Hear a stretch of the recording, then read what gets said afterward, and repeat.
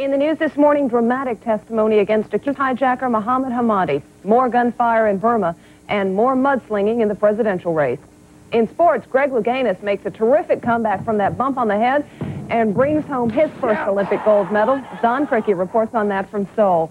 And we'll look at the deciding of one of baseball's division titles. Joe Whitty says the remains of Hurricane Gilbert will make for a wet Tuesday in the East. And Alan Abelson looks at what a whole lot of rumors have done to the stock of Time Incorporated. I'm Deborah Norville, and today is Tuesday, September 20th. This is NBC News at Sunrise with Deborah Norville. Good morning. It's been 3 years since the hijacking of TWA Flight 847 to Beirut. The memory of that ordeal is still vivid for its victims. And today, one of them, who's credited with keeping the situation from becoming worse than it was, testified in Frankfurt. Flight attendant Uli Derrickson today took the stand against accused hijacker Mohammed Hamadi. NBC's Mike Betcher reports on her dramatic testimony. After the hijacking, Derrickson was credited with preventing additional violence on board the TWA jetliner by calming the hijackers and diverting their attention. She was in a position to see much of what the hijackers did on board the aircraft. They jumped me personally with a karate chop against my chest and threw me against the cockpit door and then held the gun at my head, yes. Her role in the hijack episode has made her a key witness against Mohammed Hamadi. This morning, she easily identified him as one of the hijackers. He was the man with the pistol, she testified. He was the one who held the pistol to my head. Derrickson said she remembered that Hamadi was the one who spoke German. The hijacker she nicknamed Castro. Derrickson is the fifth hostage that prosecutors have flown to Germany as they attempt to prove that Hamadi directed the hijacking and was responsible for the murder of U.S. Navy diver Robert Steedham. Hamadi has tried to refute their statements, claiming that testimony of the former hostages has deviated far from the truth. Mike Betcher, NBC News, Frankfurt.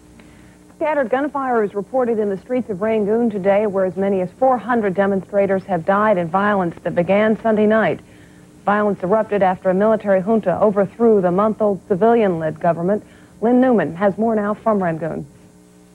The heavy hand of the military imposed an uneasy calm on the streets of Rangoon today as scattered violence continued in parts of the city and shootings were reported in several areas. Rangoon General Hospital received 10 new deaths in the morning. The hospital morgue now has 30 bodies, but doctors say many more have died, and diplomats estimate 300 to 400 dead since the military took power on Sunday. Opposition leaders have requested a meeting with General Saw Mong, the military leader, and the request is under consideration. Students, meanwhile, say they are gathering their forces for a possible counterattack on the army. An evening curfew remains in effect, as the feeling here is that of a calm before the storm. Lynn Newman for NBC News, Rangoon, Burma.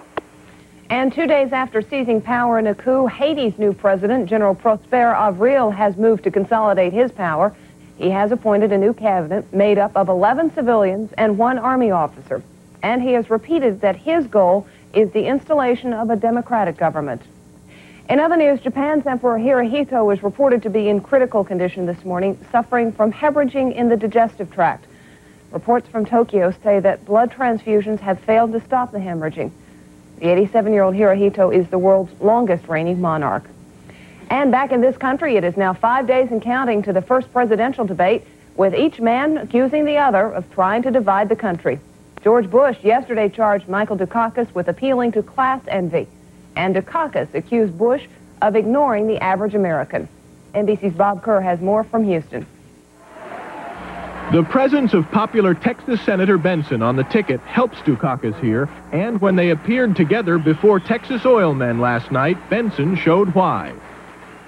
George Bush will tell you he's an oil man. But when it comes to energy policy, this administration has really drilled a dry hole. Their record is as empty as Dan Quayle's resume. Earlier in Arkansas, Dukakis hit Bush's proposal for a new tax break for the rich. We don't need a warmed-over call to selfishness, and that's why we need a president who will stand up and fight for the average American family. Dukakis challenged Bush to quit speaking about the flag and address real issues, the governor charging that the Republicans have no new ideas. And in their hearts, believe me, they know that another 4 years of Reaganomics would be bad for the country, and 4 more years of Reaganomics without Reagan would be a disaster. Today, Dukakis plans to detail a proposal for health care and, in coming weeks, more specific proposals. An effort to draw a contrast with the Bush campaign, which has shown it can attack well, but which a top Dukakis aide says has run out of gas. Bob Kerr, NBC News, with the Dukakis campaign in Houston. The Boy Scouts are going to try to do something about the problem of hunger in America. The Scouts hope to collect 100 million cans of food for distribution to various relief agencies this fall.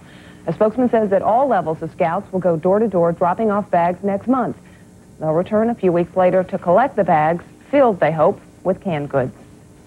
Turning now to sports news, a clincher for Oakland, a win for the Browns, and gold for Greg Louganis. Don Criqui joins us live from Seoul with all of that and more right after this.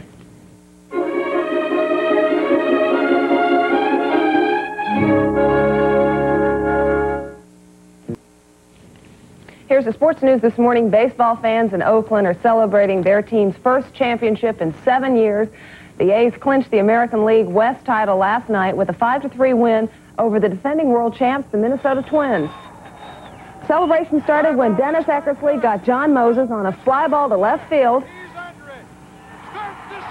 The A's have now won 96 games this season. They've been in first place since April 21st, and they'll meet the Eastern Division winner when the American League playoffs begin October 5th. Their playoff opponent would appear to be the Red Sox, who cut their magic number to 7 last night despite a loss to Toronto. Over in the National League East, the Mets did not play, but the second-place Pirates won, so New York's magic number will stay at 3. In the West, Orel Hershiser pitched his fourth straight shutout for his 22nd victory of the year, as the Dodgers have now lowered their magic number to 5. In Monday Night Football, the Cleveland Browns beat the Indianapolis Colts with the help of a controversial touchdown. Happened late in the second quarter when the score was tied up at 10 apiece. Cleveland's Mike Pagel tosses a pass toward the end zone. The Colts cornerback, Eugene Daniel, appears to have gotten the interception, but Webster Slaughter tries to wrestle the ball away, and the officials say that both players had possession, and under NFL rules, that gives the ball to the offense. So Cleveland went on to a 23-17 win. Turning now over to the Olympics. An amazing recovery is the top story this morning. Don Criqui is in Seoul with that story. Good morning, Don. Good morning, Deborah. As the games of the 24th Olympiad continue, there was a scare for the U.S. men's basketball team. Olympic gold for diver Greg Louganis, and a bad deal for a U.S. martial arts competitor. Greg Louganis has now won 3 gold medals in Olympic diving, but the one awarded him now has to be his most satisfying. After striking his head on the diving board in the preliminary round, Louganis came back with one of the most exceptional efforts of his career to win the gold in 3-meter platform. Greg Louganis, the United States of America. Louganis now has a week to recover before he goes for his next gold medal in platform diving. On the basketball court, the U.S. men's team barely squeaked past the troublesome Canadian squad. U.S. coach John Thompson blamed his team's difficulties on early foul trouble and a poor choice of offensive attack. Taekwondo is only an exhibition sport here in Seoul, but that didn't make winning any less important to American competitor Juan Moreno. Moreno appeared to dominate his Korean opponent, Hwan Tae-ho, but the judges felt otherwise, awarding the gold to the Korean. Moreno protested before accepting the silver. I guess any other American probably would be proud to have a silver medal in the Olympics, but knowing what I went through, that I feel I should have won the gold medal, I'm not proud of it. I'll probably never wear it again. I saw that match, Deborah, and I'll tell you this, if Moreno didn't win, I'm Popeye. But the games overall are going very well. Oh, it's too bad. Don, we'll check in with you tomorrow and find out what news you got for us then.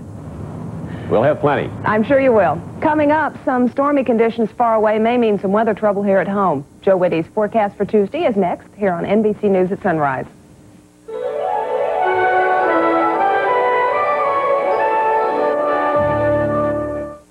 In Vacaville, California, strong wind gusts have been causing some real problems on the fire line. Gusts of up to 55 miles an hour sent flames over the fire line and led to the evacuation of 500 people. The fire, which officials say has been started by an arsonist, has already destroyed 17,000 acres.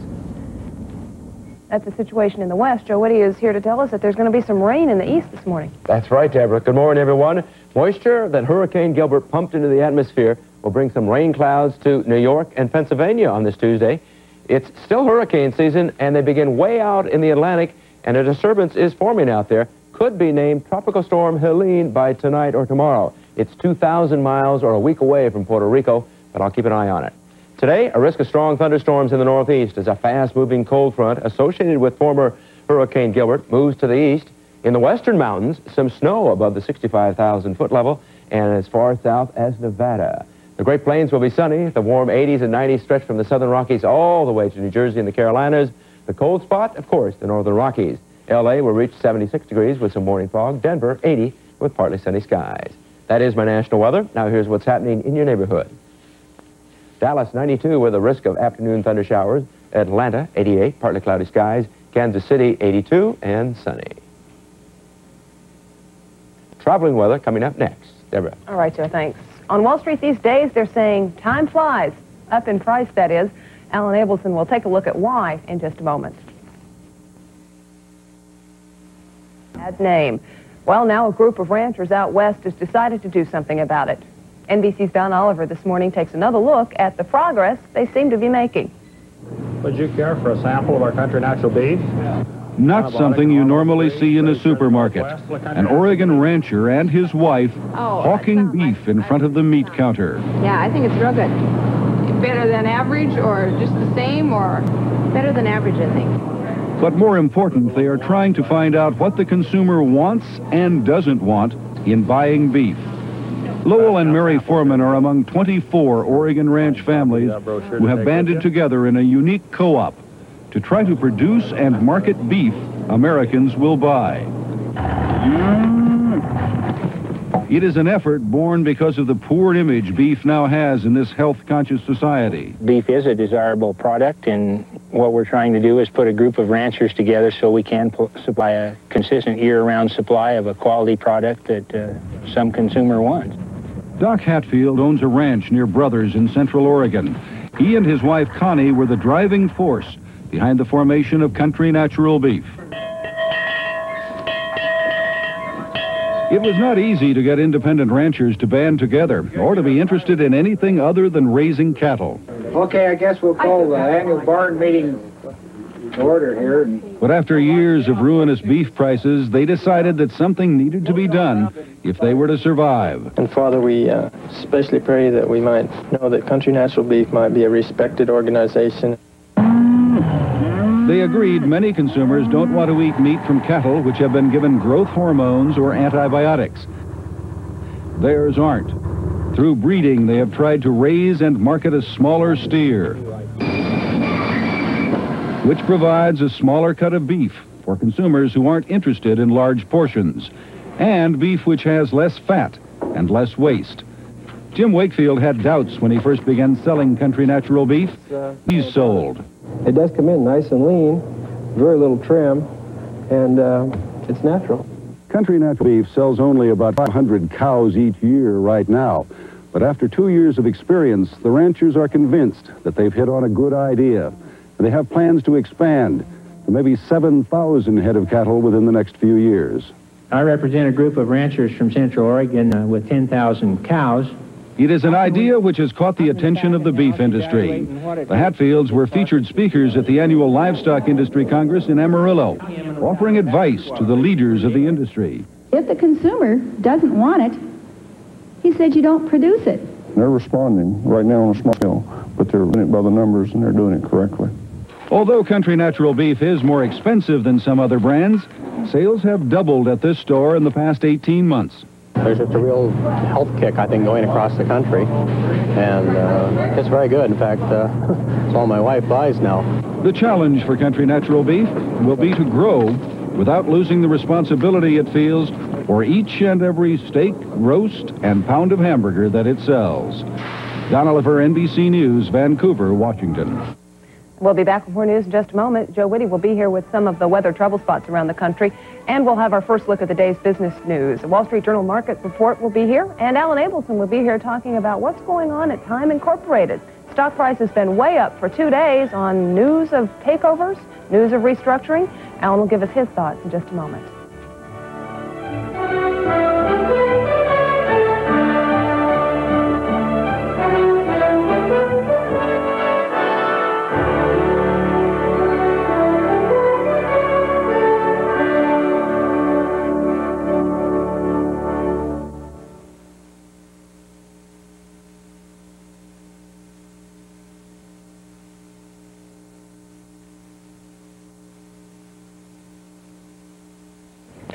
Our top story this morning, the testimony of a key witness at the Hamadi hijacking trial.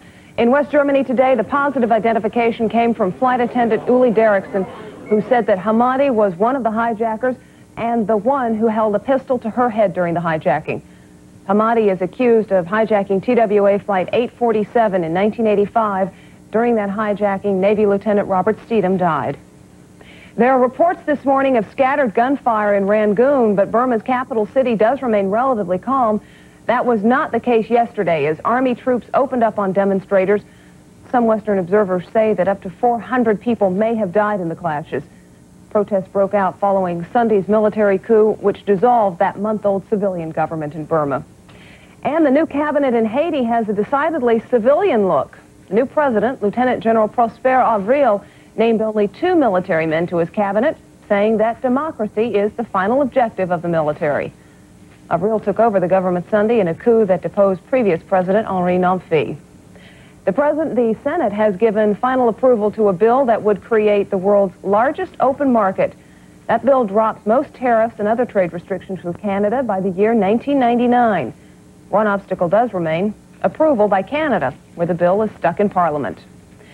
Mortgage reform tops our business news this morning. The Department of Housing and Urban Development is cracking down on mortgage profiteers. It plans to sue investors who default on government-insured mortgages in economically troubled areas and then buy new homes at lower prices at government foreclosure sales. A major restructuring by a supermarket giant this morning. The Kroger company says that it will go ahead with a new $4 billion restructuring to fend off a bid by the Dart Group.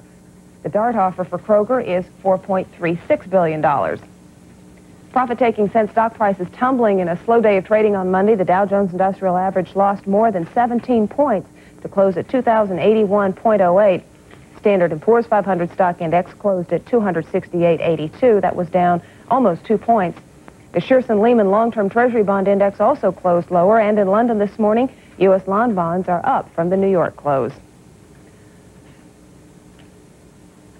Looking ahead to today's business, one of the Wall Street Journal's market specialists is with us this morning, Kevin Sullivan. Good morning. Good morning, Deborah. Looking at the markets yesterday, everything was a down day. You think it's going to continue? Well, what you pretty much are sure of here is that you will have another quiet day on Wall Street.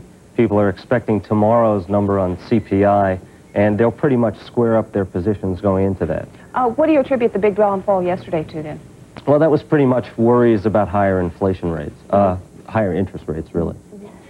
You've been looking at some stocks in particular that have had a lot of activity. Greyhound, I think, is one that you've been keeping an eye on. Well, Greyhound falls into the category of most absurd rumor of the day. Oh, yeah? Greyhound was up $2 yesterday on a rumor that Ron Perelman, the corporate raider, was interested in acquiring a company that starts with the letter G. And that's sort of typical of the absurdity of some of the rumors that have been going on Wall Street lately. Wall Street's not a place for the faint of heart. No, not at all. All right. It's a tough place for folks unless you're a professional these days. Okay, Kevin Sullivan from the Wall Street Journal. Thanks. Thank you, Deborah. In other news this morning, the dollar is mixed in early European trading. It is up against the Japanese yen, trading fractionally lower against the mark, and down just a bit against the British pound. Price of gold at 9 o'clock this morning in London, $411 an ounce. That's up $1.80 from yesterday's New York close. Something's ticking over at time. It went up over $1 billion in stock value yesterday on rumors. We'll check out the rumor mill with Alan Abelson in just a minute.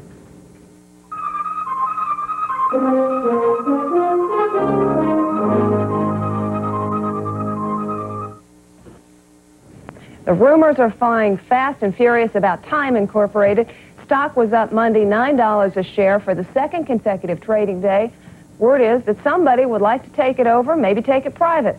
As always, our business reporter, Barron's editor, Alan Abelson, has his ear on Wall Street. What are you hearing? Both ears, in fact. Well, the same old rumors. I mean, there's a recurring rumor. If you want to, be real unpopular at Time Inc. headquarters, just go up there and say, takeover, and everybody kind of turns ghastly pale.